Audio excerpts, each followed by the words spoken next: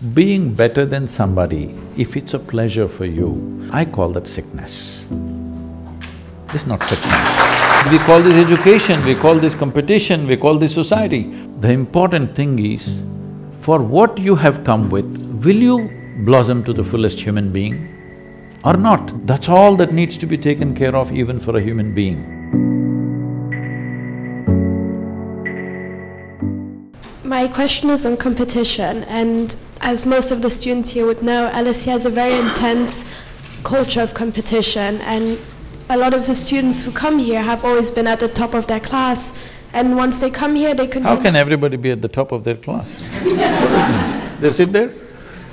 All different classes. Oh. How can everybody be at the top of their class? Only one person is at the top of the class, isn't it? That's how I understand the top.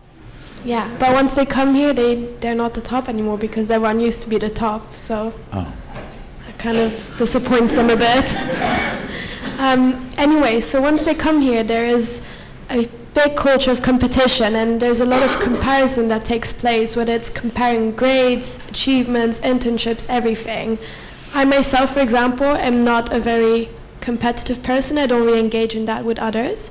But being in this hyper-competitive environment, I sometimes question myself, should I be more competitive? So my question for you is, what is the meaning of competition both for individuals and society? And does competition make us grow and evolve, or should we solely focus on ourselves? Those who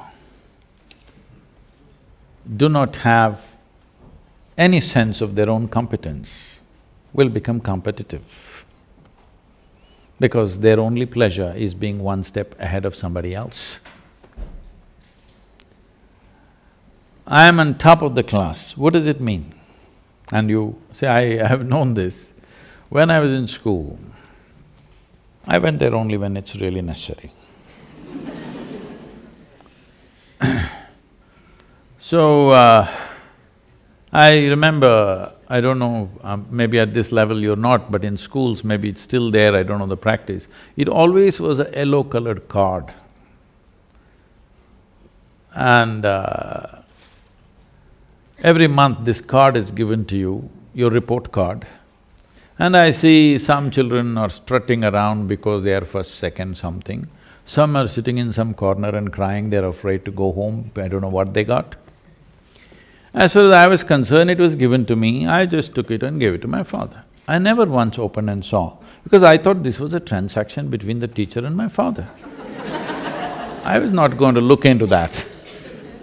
And I was quite certain what would be there in it, as far as the numbers are concerned, because it was always 6 zeros. Because I never wrote a single word in the test paper. That was a rule for me. But apart from the 6 zeros, the teachers wrote some literature in my report cards. So I give it to my father, he opens it and he just blows up every time. I just look at him, what happened?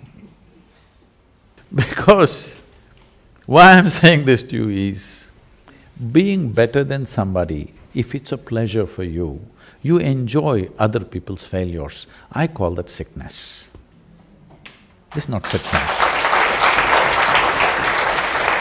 You, as a life, you want to be at your fullest, you have a right to be. Every life in creation, from a worm, insect, bird, animal, even a plant and tree, all striving to their best, isn't it? You also. But why are you concerned whether somebody is behind you? Why is that so pleasurable for you that somebody else is less than you? From early kindergarten levels, this sickness has been brought into human mind, which is causing so much unpleasantness on the planet, such ugly situations everywhere, but we don't seem to learn. So we've created schools where children are never graded. We're looking at them as individuals, what we can do to evolve them to their fullest possibility. Now the problem is this, all life has happened like this. What do you think? You think a blade of grass is less important than an oak tree in the garden? Hello? You think so? Only a fool would think so, isn't it? Hello? But that's what we're doing, we call this education, we call this competition, we call this society. No, very stupid way of handling things. Because the important thing is, for what you have come with, will you blossom to the fullest human being or not? This is the only question. This doesn't need anything other than constantly nourishing the atmosphere, not even the person. If you want a plant to grow, you don't do anything to the plant, you just take care of the soil, the atmosphere, the ambience. That's all that needs to be taken care of even for a human being, that you need to take care of the atmosphere so that everybody finds the fullest expression for their life. The moment you think you want to be better than somebody else, you've gotten sick in some way, and this sickness has permeated into the world in a huge way, and we think this is the way to become, to achieve something in our life. So if everybody is lame, you're a little faster and you think you're doing fantastic. You'll enjoy other people being crippled. Yes? Hello? If your entire life is always sitting on top of everybody else, you will enjoy other people's incapabilities, isn't it? This is not good for you, this is definitely not good for humanity.